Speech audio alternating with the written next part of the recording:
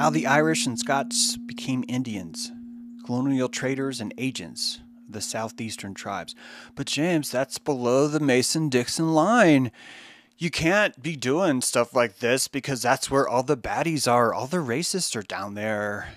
Don't you understand?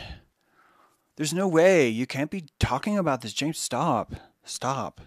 Why would racists be joining the Muskogee? Why? And the answer, according to James Doone, is Scots and Irish traders and agents who often wrote about their experiences were prominent among the Europeans who settled among the southeastern Indians in the 18th century, particularly among the Cherokees, Choctaw, Chickasaw, Creek, and Seminole, collectively known as the Five Civilized Nations. There was known to be 5 civilized nations in the late 1700s. We understood this, that here on this land there were 5 civilized nations: Cherokee, Choctaw, Chickasaw, Creek, which is really Muskogee, and Seminole. That this land was saturated, and just as you know, in Virginia, the Powhatan had a city that was larger than London.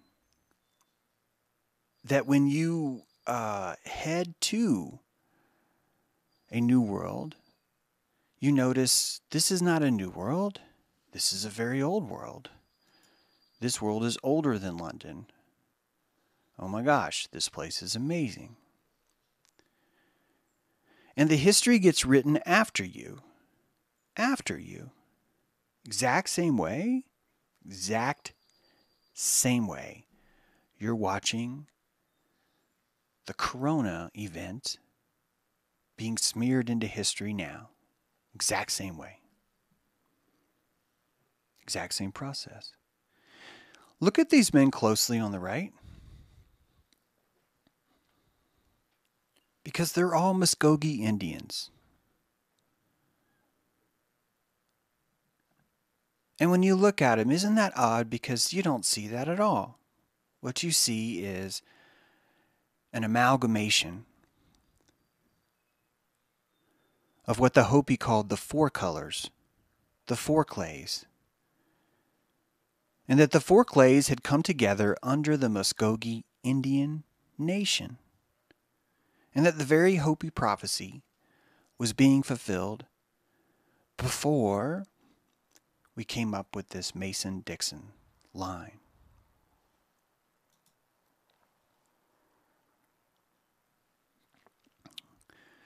In southern Alabama, the most racist place in the world, this dude was wandering around. And he was traveling as far north as the Great Lakes to trade with the Iroquois. That a man from the 5 civilized nations of the South was heading all the way north and trading with one of the most ancient civilized nations in the north. And these people were fully integrated. That they were adopting the colors, the patterns, and the fashion of the Scotch and the Irish and everyone else around them. Why? Because that's what people do. People integrate. Do you know how many stories? Oh my God, it's amazing. Trepidations of Indian Counters of the West. I have that book somewhere. I've been reading it. It's really great. And there are all these stories of a white settler being taken captive by the Indians. And that white settler was like a little boy or a little girl. A year or two later, that boy or girl is quote, quote, rescued and enters into a deep depression, will not eat, is incapable of adapting to white settler society, and wants to go back. Wants to go back to the Indian reservation, and vice versa. Got the same stories of a very famous Indian princess. I'm not talking about Pokiwani. We can definitely talk about her, but a very famous Indian princess, I believe is actually Comanche, that came into something happened and ended up in settler civilization. A year or two later, to appease and create peace, she is sent back and completely disrespects the tribe because she's terrified and afraid and doesn't want to go. And that it gets so heated that the Indians are like, well, we're not going to take her. That's fucked up. We don't want her. And there's finally some talk to ensue, and they basically have to force her to do it. These stories are prevalent, and each side will argue, see, our society's better because when we kidnapped one of their kids, he totally didn't want to leave. And it's like, yeah, that's what the Iraqi war veterans tell me when I tell them, hey, maybe you were doing something fucked up. And they're like, no, because we were there. This little kid came up to me and was like, hey, man, high five, Joe. And now I know what we're doing was good.